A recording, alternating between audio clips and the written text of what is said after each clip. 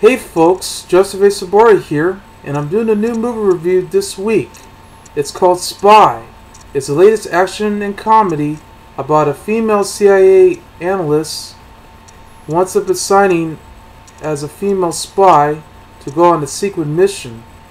It stars McCarthy, Jason Statham, Byrne, Jude, Miranda, Hart, Cannavale, Allison, Janney, Serafinowicz, Richard Brake, Miranda, Baccarin, and Gustafsson.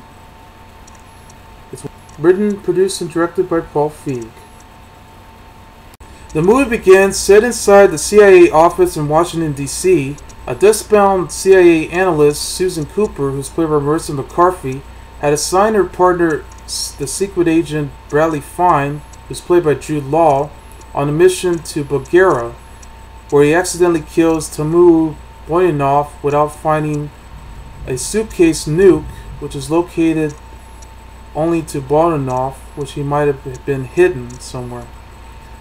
But the agency had learned that Morena's daughter, Morena, who's played by Byrne, might know the exact location of where her father's device is. So they sent Fine to infiltrate her home until he was shot dead by Morena, while Susan already saw this online.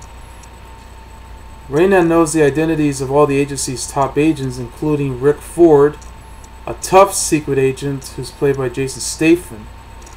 While Susan already had been unknown to Morena's particular plans, she volunteers to become a field agent, and her boss, Elaine Crocker, who's played by Allison, Janney, who didn't want to assign her at first, especially since she had an irritation on her eye, a pink eye, had finally agreed, which only leads Ford to be very furious about it, that in disgust that they were going to choose Susan over him for the assignment.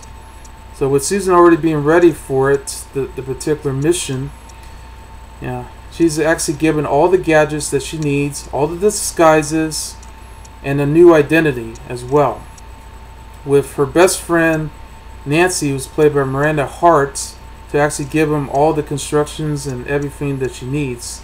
So she'll be the communicator for this particular assignment. So then Susan was sent to Paris to spy on Sergio De Luca, who's played by Cannavale, and all of a sudden Rick Ford had appeared inside a hotel room, in which that's when he starts to get all furious and mad at Susan, because he figures that Susan's going to take over the whole entire assignment, with Ford not getting all the credit he deserves. So this is where he says, "You're going to ruin this mission." And she says, "No, you are." "No, you." "No, you." "You infinity." God, can this place be so murdery? Yeah, she even used the word murdery. Okay. So then the next day, she spotted an assassin working for De Luca. One of his contacts turned out to be who actually winds up exchanging Ford's bag for a bomb. So Susan actually chases Ford around, which turned out to be inside a concert, for some French band or some sort. That's when she was trying to pick up all the mics. One of them had the auto-tune. She tries to warn Ford that bag inside turned out to be a bomb, and once he checked on it, it was only 7 seconds left until Ford actually dumps it all the way into the ocean and explodes. So then Susan finally chases the assassin and beats the shit out of him until he finally fallen into his death, with Susan actually vomits all over him.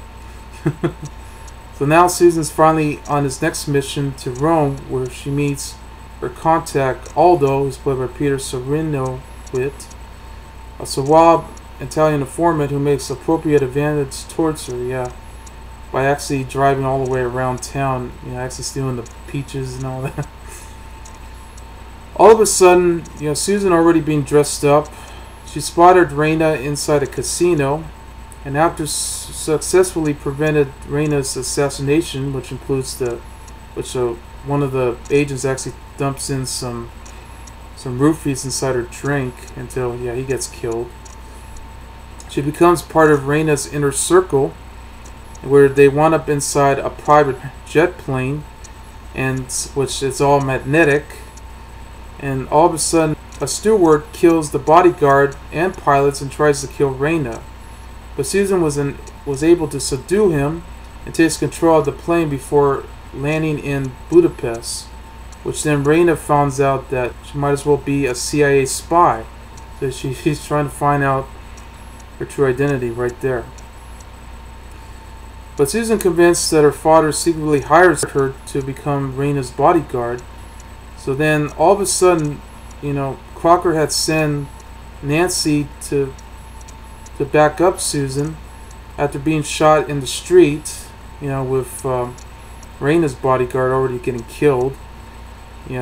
Susan orders Nancy to get Reina back to safety, while Susan winds up chasing the shooter's vehicle by riding on a piece of delivery man scooter all over around until he found out who these two people were.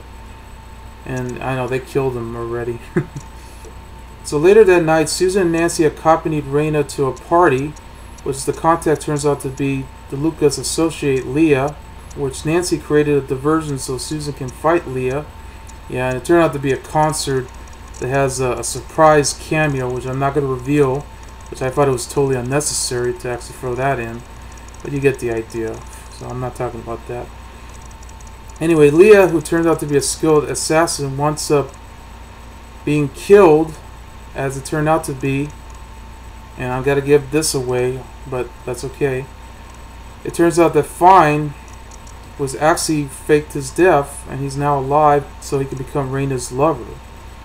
So he captures Susan in Alto inside a facility where they're about to escape by these two agents already guarding, and actually beats the shit out of them until she wants up hot wiring a nice black car just to go after these bad guys, which includes a terrorist named Sosa de Rube, who's played by Richard Brake, and his man had arrived to purchase a device for a suitcase full of diamonds.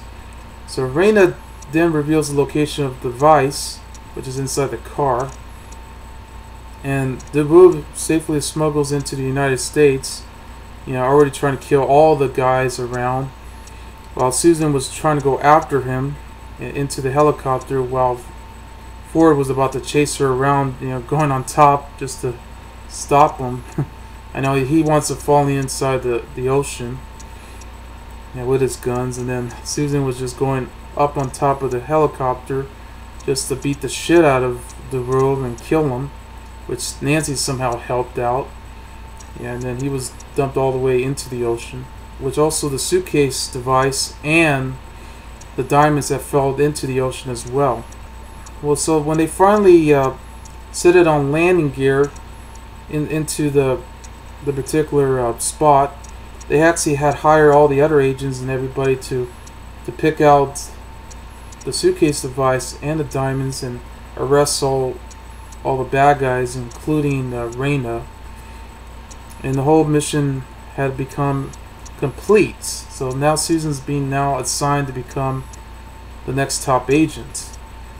And of course, Aldo actually reveals his true identity, but then he actually invites her to dinner so they can cross paths in London, until suddenly the next morning Susan's being shown, only to find out that Ford was actually sleeping with her. All these champagne bottles were around, and and then the movie ends. Yeah, I thought it was hilarious, very funny, and definitely the best film I've ever seen so far this year for a comedy. And Marissa McCarthy's been going through a lot of crap during her last two films that she did, while she was already working with Paul Feig in films like Bridesmaids and The Heat, with Sandra Bullock, and those were fun movies that I really love. But it's just sad that she had to wind up in stinkers like Identity Thief and Tammy. Yeah, I hated those films, but this one works. I thought she was going to play exactly what I was expecting it to be. And I thought that was interesting that they got the idea, and it was cool. Because at least she got to do all these crazy moves that I never thought an actress like her, because considering how overrated she is, to actually do all of that. And I thought that was cool, because at least this was a different side of Marissa McCarthy that we ever saw. You know, unlike those two films that I saw, you know, last year and the year before that. And, you know, it was also cool that she even got to play Sandra Bullock's sidekick in The Heat, because I thought it worked. I mean, I was expecting she'd be as annoying as she could be, but, well, I mean, yes, she does have some of that tick that she put in, but nevertheless, I thought she was funny in that film too. I mean, it was great. I mean, I do have respect for Marissa McCarthy. And I thought Jason Statham, I mean, this is kind of interesting considering that he actually do a lot of action films like The Transporter and all of that. He wants up in a comedy like Spy. Yeah, and I mean, I like how he's coming up with all these funny dialogue that I just mentioned. Yeah, because he's so furious. He just wants to do the job. I mean, I don't blame him because he really wanted to do it. It's like he doesn't even trust Susan for what he does. And I know Elaine didn't want to hire her at first, but yeah, unfortunately she had to join in anyway. Jude Law, great job playing a secret agent. I didn't expect it for him to do so, but it was perfect. I mean, he was definitely like the James Bond type that I ever saw. Yeah. And he got to be in the film for a while, even though he was only like in the first half of the film and then later the third act. So, because we found out. That's why I had to give it away, because that's how it was all set up and planned. Yeah, Rose Byrne did a good job playing Miranda. Nothing what I expect from her, because I know she usually plays, you know, different roles. But this one, she did a great job. You know, playing the daughter of the villain that was about to set off the suitcase nuke. And yeah, it was great. It had a lot of great action scenes. I love all the shots that they put into it. I thought it was interesting because considering how tough Marissa McCarthy's character really was. Yeah, Susan. And I love all the disguises that she was doing. And I was liking when she was just using her gun and trying to shoot all these bad guys, and not to mention breaking their bones in their bodies. And I never thought I would see all of that. And for one overweight woman. But one funny scene, of course, was when inside the CIA office, you know, a lot of bats were flying around everywhere, and there's even mice around crawling on under their shirts and into the computers. Yeah, wow, it's like a jungle in there.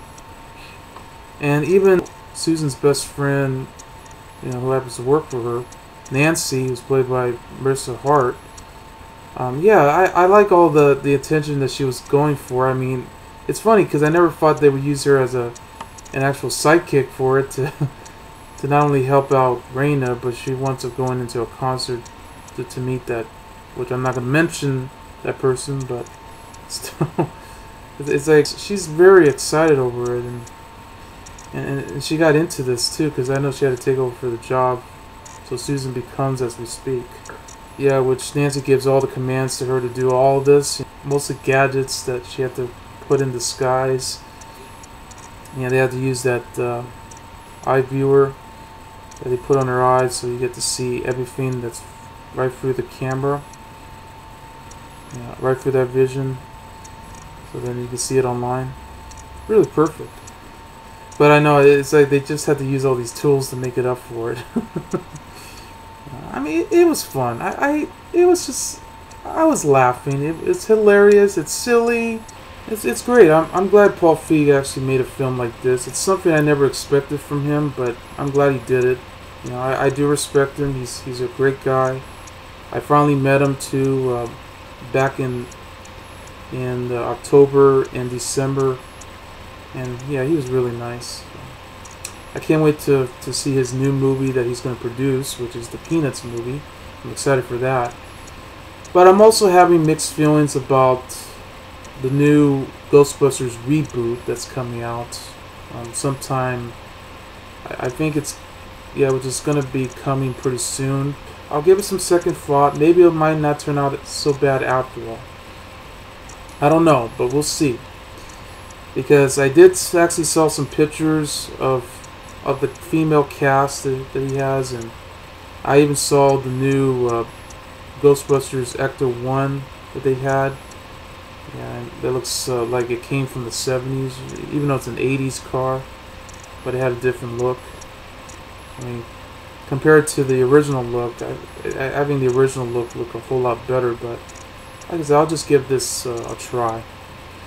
So, but with that aside, it's a great film, good comedy. I would definitely recommend it, especially if you love The Heat and Bridesmaids and all of that.